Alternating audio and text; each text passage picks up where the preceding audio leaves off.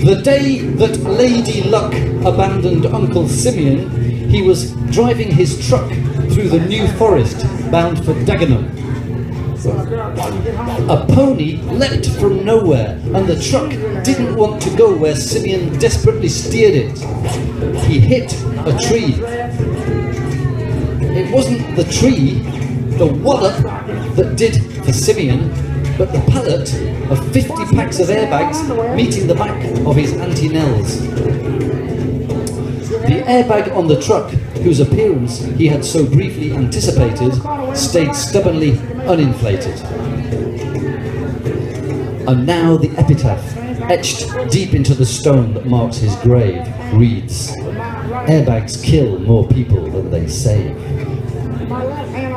Strange to relate, his brother, my Uncle Teo, died the exact same day, doing 70 in his Ford Mondeo.